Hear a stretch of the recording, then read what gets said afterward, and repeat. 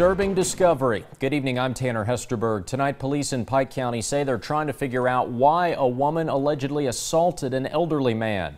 They say Angela Polly assaulted a family member earlier this month at the Housing Authority in Pike County. WYMT's Corey McCauley spoke to police about the case. Strangling, punching, and visible wounds. Pikeville police say evidence of these things were discovered after an assault on an elderly man. He obviously had visible injuries around his neck that appeared to be scratches on both sides of his neck and the front, which is indicative of strangling. The Pikeville Police Department arrested Angela Polly Wednesday after they received a complaint she assaulted 85-year-old John Carter. Carter is Polly's step-grandfather. The arrest warrant details that witnesses saw Polly assault the man. Police tell me John Carter is legally blind and has dementia. Police say the entire encounter was caught on video.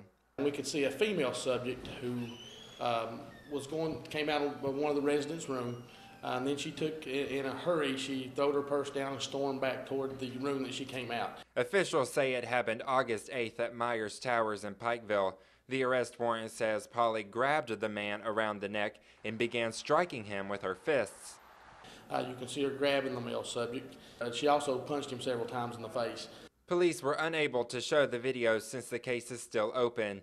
They say if you suspect someone is abusing an elderly person, to call local law enforcement officers. In Pike County, Corey McCauley, WYMT Mountain News.